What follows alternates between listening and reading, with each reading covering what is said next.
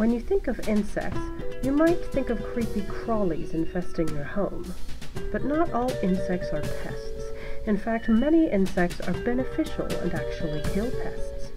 These natural enemies of pests are predators or parasitoids that make their living by attacking various stages of other insects, and as a result are beneficial to you and me. Researchers studying an invasive pest from Asia, the brown marmorated stink bug, are facing a dilemma.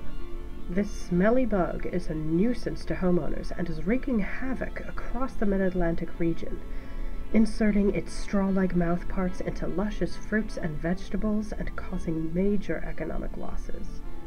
To better understand if our native natural enemies are starting to eat this pest, researchers have been placing eggs of BMSB in crops and waiting to see what happens.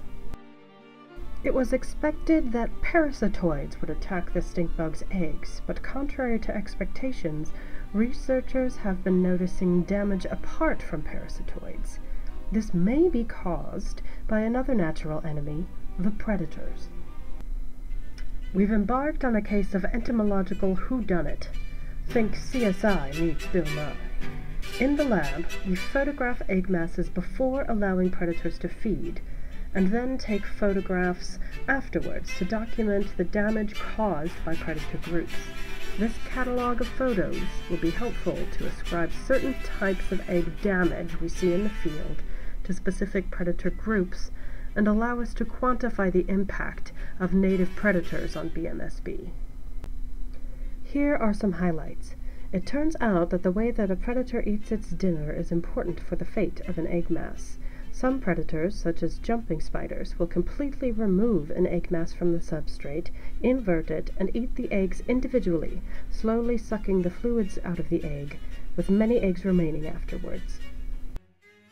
Other predators, such as earwigs, are voracious and will mostly devour an egg mass, leaving only small fragments of egg shells, but still in the restricted area of the original egg mass.